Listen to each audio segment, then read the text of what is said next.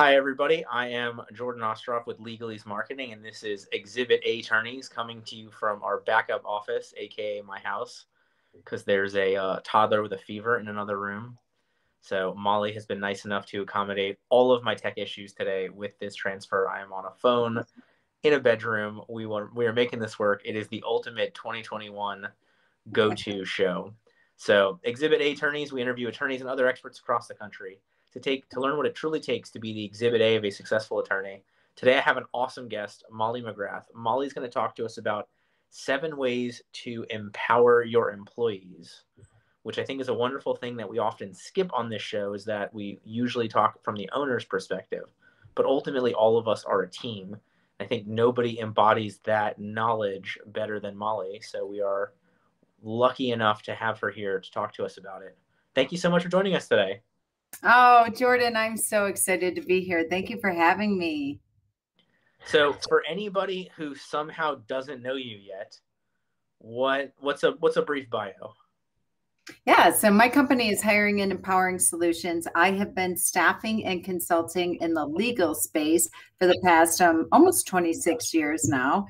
And I really like to focus on what I call entrepreneurs in the entrepreneurs world.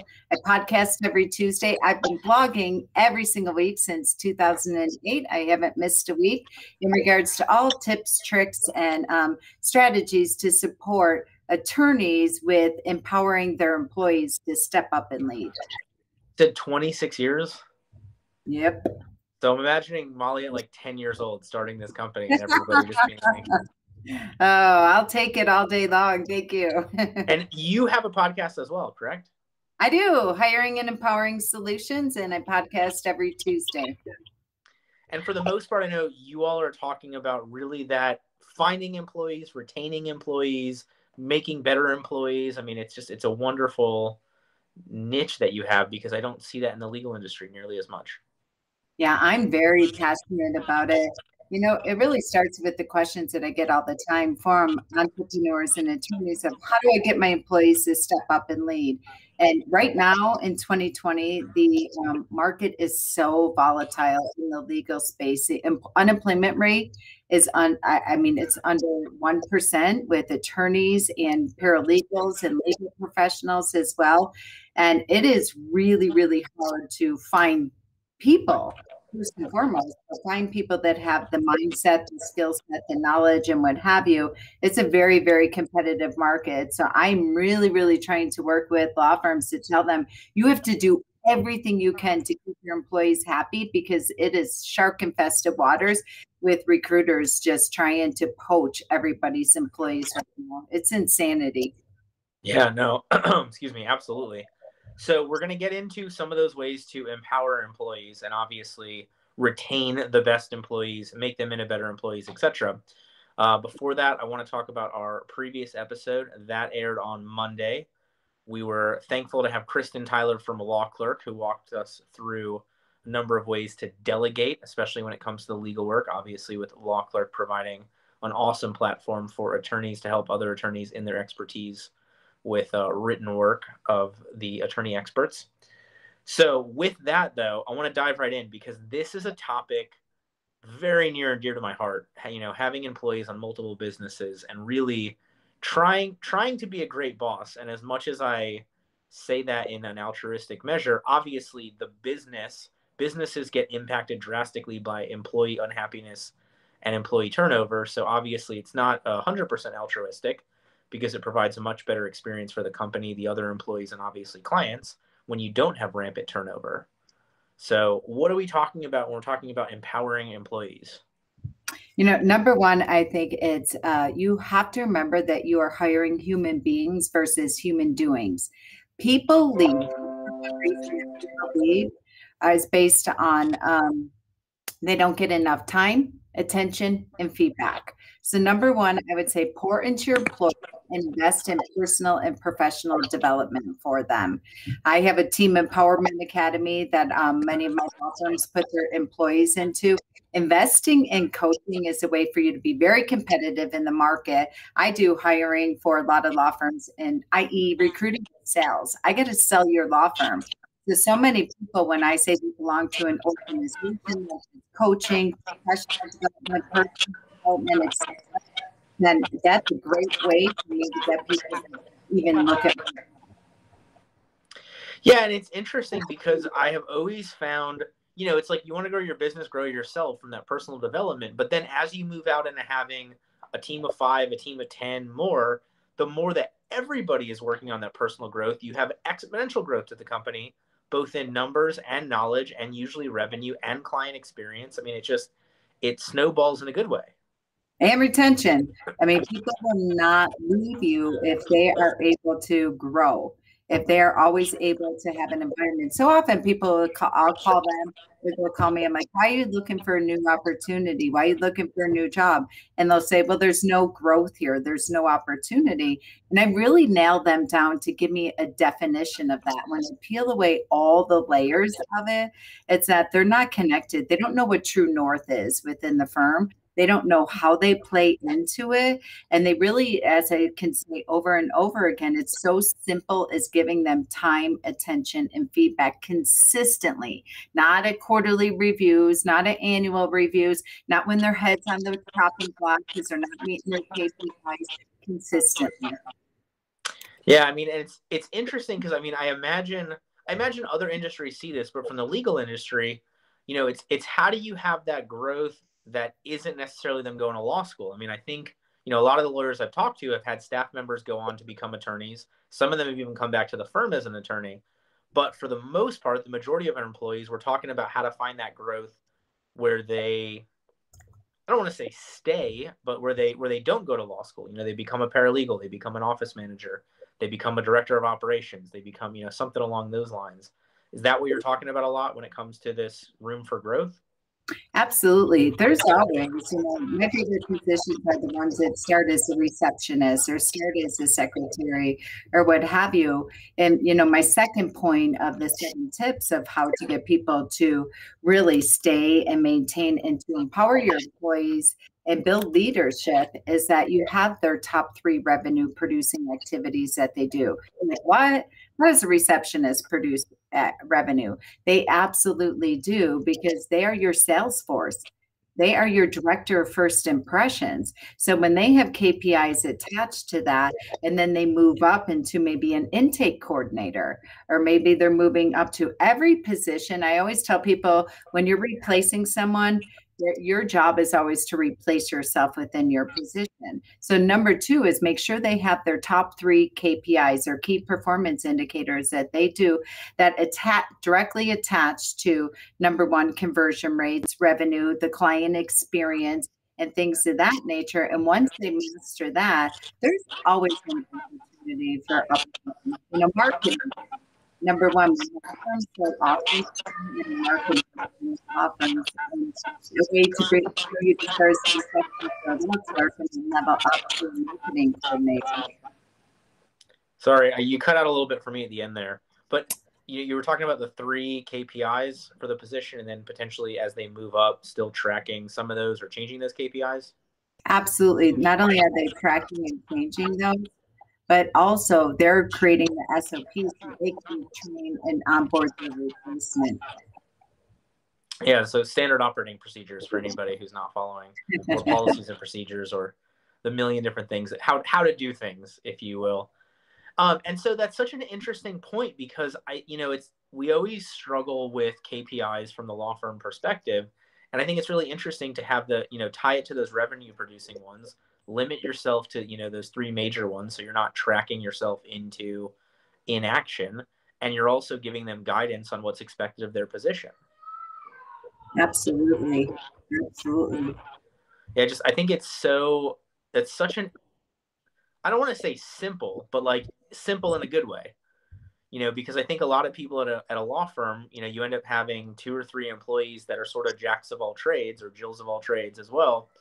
And then it's really hard for them to figure out their priorities. Whereas if you focus it into, these are the things that you're going to be measured on, it makes it much easier for them to make decisions on what to do.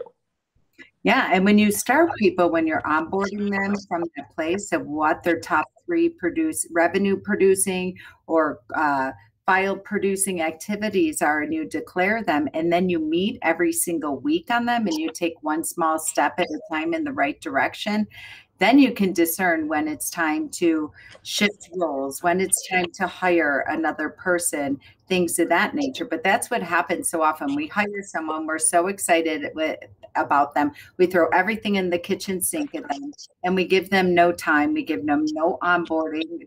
We give them very little feedback. And then at the end of the day, I get the phone call saying, they're not working out. They're not a good fit for the firm. And to your point, the average person in a small, solo, medium-sized law firm is wearing 3.4 hats and jobs that each one of them are delivering at any given time, including the entrepreneur when I typically start working with them. Yeah, I honestly would have guessed it was higher. So that's, as terrible as it is, that's better than I expected. I remember day one of running a firm, you're the HR department, you're the billing department, you're the fulfillment department, you're the sales department, you're the marketing department, you're doing payroll, you're scouting out office space, you're signing the leases for rent, you're putting together, hopefully, the policies and procedures for other people to take things off your plate. It's amazing how many different hats that we can wear, as well as actually being lawyers and doing legal work. Yeah, it's so often. I'll give one quick tip that I'll give to everybody listening, whether you're an employee, a manager, or you're the entrepreneur, in a way to see how many hats people actually are wearing and where you really need to get clarity on roles and goals.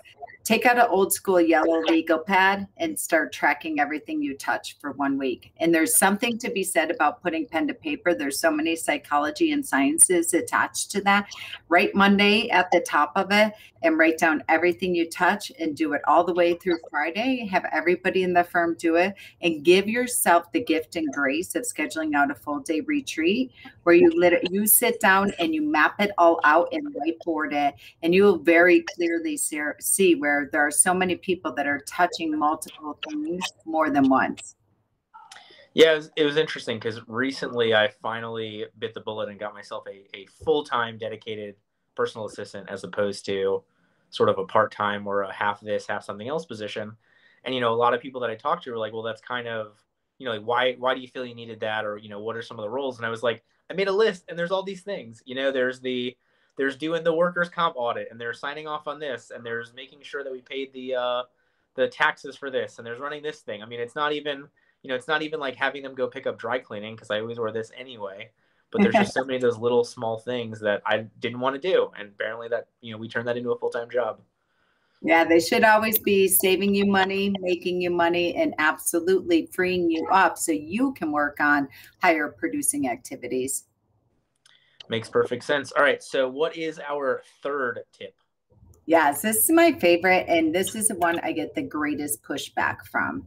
Make certain that you have a dedicated weekly, what I call a stakeholders meeting, not a team meeting, not an employee meeting. Every single person that you hire should have the mindset and the drive to consider themselves as a stakeholder. In that meeting, it's 1 hour. You treat it like a stand-up military meeting that is facilitated with an agenda. And I'm happy to give any of your listeners a copy of any tools I mentioned today for free. And it's facilitated, ideally not by an attorney, ideally not by an entrepreneur. And this is an opportunity for everybody to declare and clarify and verify their top 3 for the week. Get really clear so they can plan the work and work their plan. And another really drive-by tip that I can give you, make sure you kick off with, again, the personal and professional development and the recognition. Start off with wins, personal and professional, and then each person in the company goes through and has a personal and professional win as well as a thank you, somebody they want to acknowledge for supporting them in their growth. I don't know. Breezy, are you nodding your head as per our Monday meetings? Does it sound a little familiar? So, and for those of you that don't see, we have a third producer, Breezy, who really has the hardest job when it comes to this. He's going through, swapping all the screens over, bringing up your comments, etc. So it leaves me with definitely the easiest job. So is there, I know you had mentioned providing some resources. Is there a website page or something people can go to get, I guess it's a sample agenda of this, or it's a checklist for a meeting like this or something? Yeah, all you have to do is go to hiringandempowering.com. Anything I mentioned today or anything that triggers something to say, hey, do you have a tool for this? I'm pretty certain after 20, almost 26 years of doing this, I'll have a tool for it. Go to my contact page and just fill it out. Tell me you were on Jordan's show and let me know what you want. And I'll send you all a Google Drive for any tools that we mentioned today. Fantastic. You want to talk about being able to go down an awesome rabbit hole, the amount of content, value, and resources that Molly has, you will be overwhelmed, but you will be so much more successful implementing even just the iceberg of them. All right, so what do we have coming up on number 4 of our ways to empower our employees? Number 4 is to have a daily huddle. Treat it like a locker room huddle before you're going on this Super Bowl playing field. It doesn't have to be you as a managing attorney, but somebody as the department head, where you are meeting at the beginning of the day or the end of the day, whatever time fits for your team, especially if you have independent contractors, outsourcers, what have you, where everybody is hopping on a Zoom very quickly and declaring what their top priorities are for the day. I can't tell you how many times I will get emails and phone calls and texts and Facebook messages from people like just so furious about all the deadlines that are missed. You can have Clio, you can have all these practice management softwares and Trello boards and what have you, but it's so often just investing 15 minutes of getting crystal clear. When you are clear, concise, and you are over communicating as a team, it's amazing how much there's no dropping of balls. There's no emergencies. There's no putting out fires and that energy that we always make the law firm with. So very clearly, this is a way to eliminate any crisis. And this is the one, I'm not even going to push back on you because you are 100% correct. This is the one that is like my 7th circle of hell. Like a weekly meeting, I totally get. We outline everything. We go over it. We're on the same page. We talk about the weekend, do an icebreaker. The daily stuff is just my, like, this should have been an email.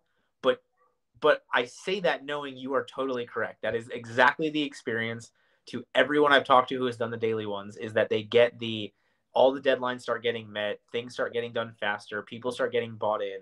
So I am just a reluctant supporter of it. I don't know. I don't even know how to phrase it because you are right. I just hate it. Yeah, you have a love-hate relationship with it, but I'll tell you, I hate email more than I hate this. Email creates such a communication ping pong, and there's always 3 sides to this story: what you said, what she said, and what was actually intended. And email, in my experience, creates such a, you send something out and somebody sends you back with, I'm confused because so-and-so said this, and then next thing you know, you have 14 emails going back for, and in my experience, I'm like, I'm out. I'm sick of responding to all these emails. And then the employee does nothing because they're like, well, you didn't give me clear direction. So it's such a way. I don't know about you, but for me, it takes 15 minutes to write one email and respond to it. Because very rarely, are people clear and concise in their email? They write a dissertation. And if I can't get past paragraph 1, I stop reading it.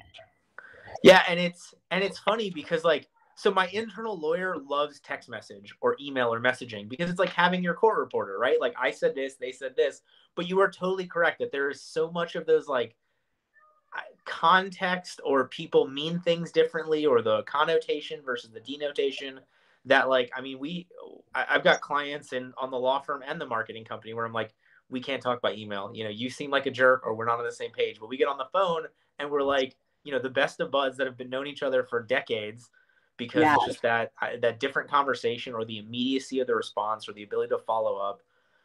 You are totally correct. That is my cross to bear that I bear over and over again because it is so effective, but I hate it. Yeah. Once you get in the habit of it, it's so efficient because there's something to be said. People can hide out behind technology. To your point, I'll get emails from attorneys, and my staff are like, oh my gosh, they're the biggest jerk, what have you. I'm like, no.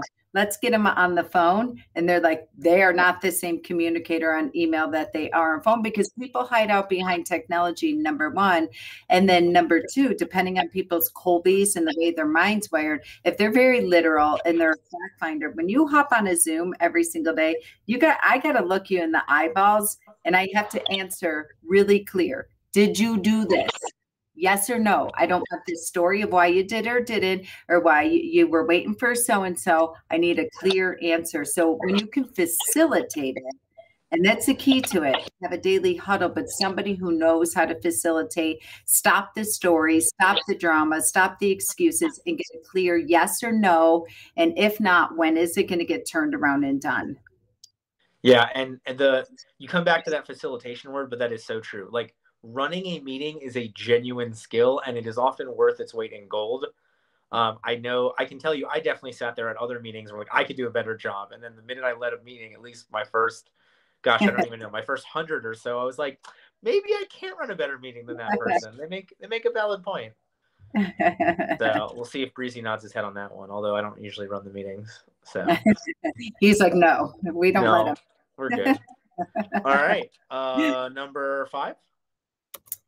Number 5, quarterly strategic retreats. I cannot say enough about this, where you go off campus, and it's a little trickier during this time right now, but you can do it in a Zoom meeting. I've been facilitating them all through 2020 up until today, where you get in a Zoom room meeting. Again, you have somebody who's facilitating it, where you're really clear. I have my law firms focus on 4 power projects, not much more than that. Most people have these company and friend-led retreat. The next thing you know, we come up with a 15 project. Well, we don't have infrastructure for it. We don't have no more than 4 projects. And how is everybody coming to this? Are department heads coming to this? Like, how do you decide who's at this quarterly retreat or not? Everybody. Everybody. Okay. Well, maybe not your bookkeeper, maybe not your independent contractors that are just contracted paper pushers, what have you, but people that are responsible for driving the goals. And how long of a retreat is this? 1 day, 1 full day. No email, no computers, no working on active files, things of the nature. This is a big picture. Where are we going? What are the 4 things that we can implement within the firm? I love that. So we've got our weekly meeting with one purpose. We've got our daily huddles, and now we've got this quarterly overall 10,000 foot, going up to the balcony to see everything big picture. I love it. Let me say something about that. You just triggered something for me. It's Sure. really important. Most times people do these big strategic retreats, and then guess what? They do them every year. They don't do anything with it. They don't ever talk about it. Everyone's all pumped up and they're excited, or they're deflated because they know you always make them suffer and sit through these things, and we never do anything with it. So the key is to have somebody facilitating it. Again, not the entrepreneur or the attorney, somebody walking out very clearly with the 4 strategic power projects. And again, I'll give you my process for that. And then you review it every week in your weekly stakeholders meeting. 15 minutes. Okay, here's where we're at.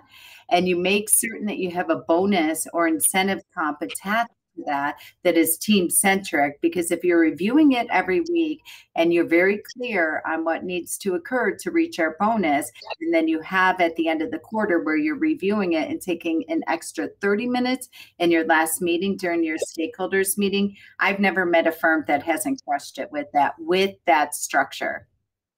Yeah, I mean, I was easily 3.5 years of employee evaluations that never built on each other, that we never followed up with the stuff we talked about, that we, changed gears so much. And it was terrible. So I have walked this walk. You are totally right in this one as well. But this one, I will tell you, I do not hate. This is something I do love. I love that big picture. Make sure everybody is realigned or still aligned or pivoting together, especially during COVID. The things that we've seen some firms be able to do over the last 12 months because of, having a team lined up has been the difference between success and failure, like flat out.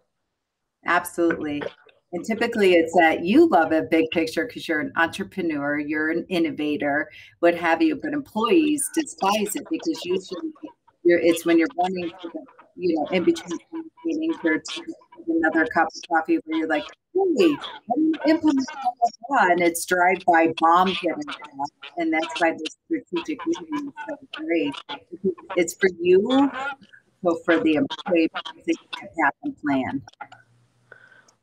You know what? I think you just answered that better than I have ever been able to come up with it. Because I do think that a lot of my employees love those daily meetings a lot more. And that is my wife will tell you she is my rock for so many reasons, but one, because she stops me from floating away with the big picture stuff. So thank you for the insight, because that is dead on. Yeah. Well, welcome. Hi, good to see you. I can't see you, but thank you. She's on Facebook Live. And Kristen was nice enough to connect me with some other potential future guests. So I really appreciate her time and effort there, as well as her insight on the show. Yes, she's been on my list. So Kristen, reach out to me. I'd love to have you on my podcast. Hey, there we go. All right, I will do an email intro to make sure that we get that done. Awesome. All right, so number 6. You mentioned it already.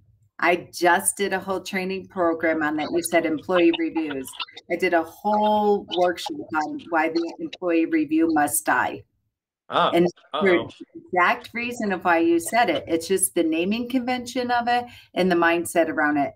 The boss hates it because they're like, do I give them a raise? Am I giving them discretionary bonus? What are the standards around if they get it, if they don't? The employee hates it because it feels like their head's on the chopping block. So the whole thing about a performance review, I've really revamped this whole thing to have it as an employee growth plan and really have it just even shifting that. They're doing some 2mm shifts around the mindset, the intentionality of it. And I have a whole process. Again, I'd be happy to give. And where it is that from day one when they start, and if you have existing employees, go back and start doing it quarterly. And within my review, the employee does a self-evaluation. Then the entrepreneur, not just of himself, of the company, the resources that you have available to them to then the entrepreneur, the reviewer, will come together and you treat it like a coaching session. Not a review, a coaching session, a leadership session. And out of there, you walk out with top 3 goals. What the KPIs are. Again, then they're always anchoring to that in their daily huddle. And then before you leave that meeting, you schedule their next quarterly one. And they're very, very clear and concise. You both clarify and verify on what the different goals are that they're going to accomplish. And it's anchored in growth versus review. I love that. The minute you started that off, and I was like, I had this fear in the pit of my stomach, like, oh my God. But you got me on board. That is because it's so true. Like, at the end of the day, I hate managing. I definitely hate micromanaging. But I do love that, like, let's get on the same side of the table for the growth of you, the growth of the firm, the growth of, whatever it is along those lines. And so that employee growth plan, I do think that is exactly what I've always wanted out of an employee evaluation, just phrased and framed the right way. Yeah.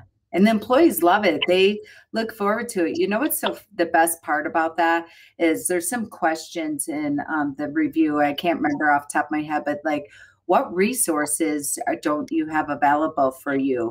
If you were the boss, how would you set up your daily life for success?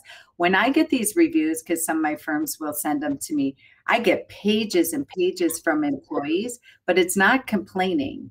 And it's not throwing other people under the bus. There are usually traditionally amazing ideas in that. Then the flip side of that is when you get one-word answers from other employees and they say nothing. And you're like, okay, now you know the difference between an employee mindset and an entrepreneur mindset. You also know when you're getting one-word answers or you're not getting a tremendous amount of feedback that they're pouring their heart and their soul into this, then it's reflection to you as an entrepreneur, as a boss to be like, okay, Do I really have a safe environment to get the real truth and feedback from my employees? Because when you don't get a ton of information and them just pouring into there, giving you ideas and insights and what they see as the future of the firm, then you have to look at yourself that you really haven't created a safe environment for true feedback and for people to speak their truth in an honest, well, respectful, empowering way. Yeah, the all-time best feedback or idea that I ever got was one of my receptionists who left us for a much better law school than I went to was like, "Hey, can we get a stamp with our name on an address on it? Because I'm sending out this mail, we're filling out these forms at the doctor's office, we're going through that, and like I'm writing the address on paper like 20 times a day." We're like, "Absolutely." So like for $8, we order this stamp with ink, and then we found out like it was saving her 45 seconds per time times 20 per day times whatever it was. Like at the end of this, she saved herself like 3 weeks of work over the course of the rest of the time she was there over something that would have never occurred to me because I'm not filling out those forms. And she did it in such a great like ownership manner of this is my task, help me be as effective as possible. And it was great. Oh my, Jordan, that is seriously on the reviews. It's things of that nature. Can we get a new printer? Because the one that we have is such a dinosaur and it's taking me 45 minutes to print an estate plan. And the attorney's like, what? That should be taking you 10 minutes, of course. But without these reviews, employees don't ask for the things that they need. And we have awareness around the inefficiencies within our office. Yeah. Well, and I think you also then have to, I think you then also have to share with the team, like, oh, we had this idea, we've implemented, this is the success it's had. Because then I think you breed more people and you snowball it into others having similar guidance and feedback and suggestions about their job. Absolutely. Yeah. Awesome. All right. And so last but not least, number 7. All right. This one, it sounds so simple, but so many law firms fail at this. You need to put standard in a framework within your business for celebration and fun. We are horrible as entrepreneurs and especially as law firms where it's all about the billable hour. It's all about the KPI. It's all about the life cycle of the file. It's all about production to remember again that you're employing human beings and there has to be recognition. There has to be appreciation. There has to be a celebration. I can't tell you how many law firms will call me and they'll share with me where they're at. I'm like, that's phenomenal. You're doing that. What do you do as a team to celebrate that? And they don't have that. So even if you put in your hiring and you framework, they have some kind of team building in your team where you're meeting every other week for happy hour, or you're having a lunch where you're bringing in a catered lunch. We have firms that they're doing, weekly yoga classes, things of that nature. But somewhere you have to make certain you have in your structure, whatever works for you. So if you're stressed out and busy and you don't have enough time, do it monthly. Do it bowling, do it what have you. Things are starting to open up now. People are getting so creative on Zoom. If you're all virtual, bringing in a motivational speaker, bringing in a technical expert or whatever it might be, but you have to have some level of celebration and team from team building because again, it's a retention tool, it's a celebration tool, and it's a reflection tool, and it's a way to keep your team connected. It's all about creating the culture. And please, dear God, or dear gosh, however you want me to phrase it, when in doubt, ask people what they want. Like, what would you like to see? Do you want us to bring in food? Do you want to go to the movies? Do you want to go to Topgolf? Whatever. You will probably never get a consensus, but you'd be so surprised. At least for me, I was so surprised how few people are like, I just want money. People want the event. They want the experience. They want that togetherness. And so, if you're sitting here for doing an employee of the month bonus, potentially your employees would prefer to go to lunch with you and, and spend that time or be able to have, or take an extra half an hour off, get a free extra longer or slightly longer Friday, something along those lines. So when in doubt, ask people about the rewards that they want or the team building activities that they want to do. I love that. That's a great way, whether you're doing a bonus structure, an incentive comp, or team building activities. don't put all the pressure on you, because typically what you present is not what's going to really excite them. Speak into people's listening in a way that makes a difference for them. Have them create it.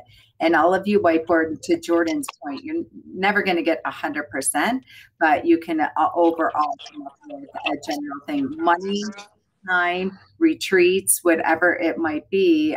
By and large, it's typically a combination between your time, so they can, have a beer with you or what have you, pick your brain about how you grew your business, and they get to connect with you as a human, and money. So you get a combination.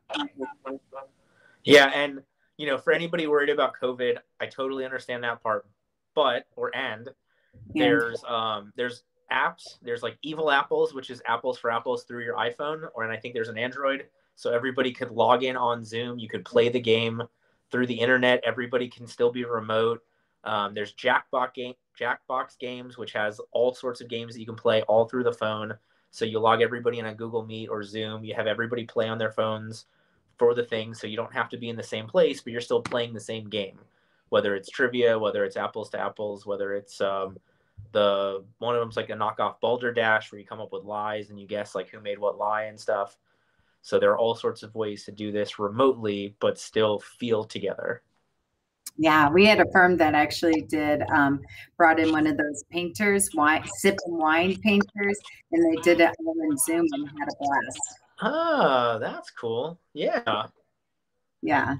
And it was really fun because they picked their core values. So their words of what they have, like empowered team, client first, and they made it in regards to that, so they could each hang it in there. Interesting. I may steal that idea. We have our, for the law firm, I think we have about the same number of core values as we have people. Actually, let me rephrase that. Let me make sure that that's something they would be interested in before we do that as the. There you go. So as we get towards the end here, I mean, I'm sure, look, you've been doing this long enough. You've helped enough law firms. You could give us insight for hours, but any other just big, quick tips that we want to make sure that we cover? Yeah, what I would say in parting, especially in this time that we're in right now in 2020 and how tight the legal space is, I really want to encourage the lawyers to really shift your mindset about, your position that you have, your culture that you have in the firm. You have to know that if you give your employees time, attention, feedback, you give them a culture of growth, you give them a culture where their voice matters, they will not leave you, but you have to shift your mindset around, that they are lucky to have a job. Those days are over. They are constantly interviewing their position today, because I don't mean to be fear, recruiters are vicious. If you're out there and exposed anywhere, there's recruiters that are going to be hunting them.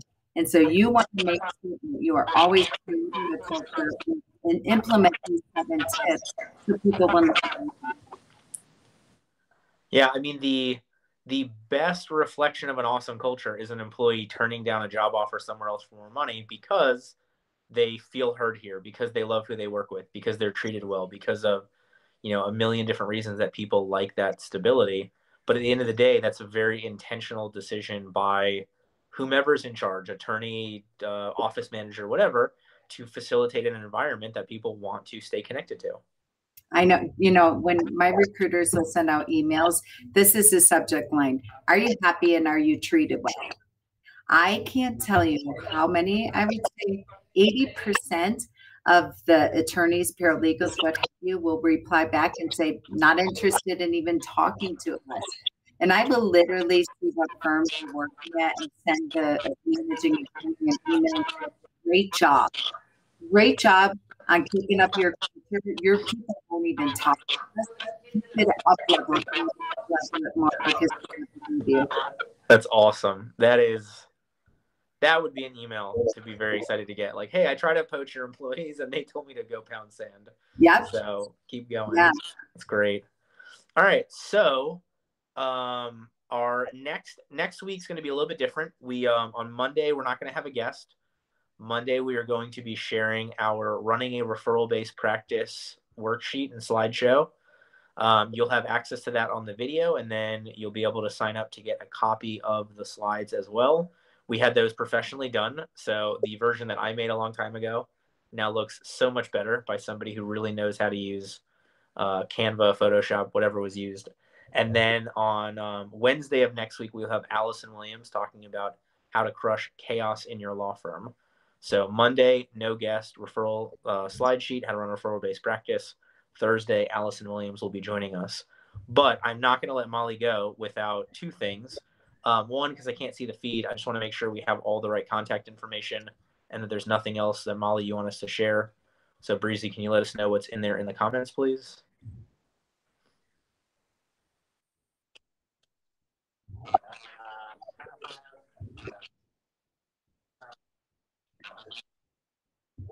That's great. Thank you very much. Can you pull a link to her podcast?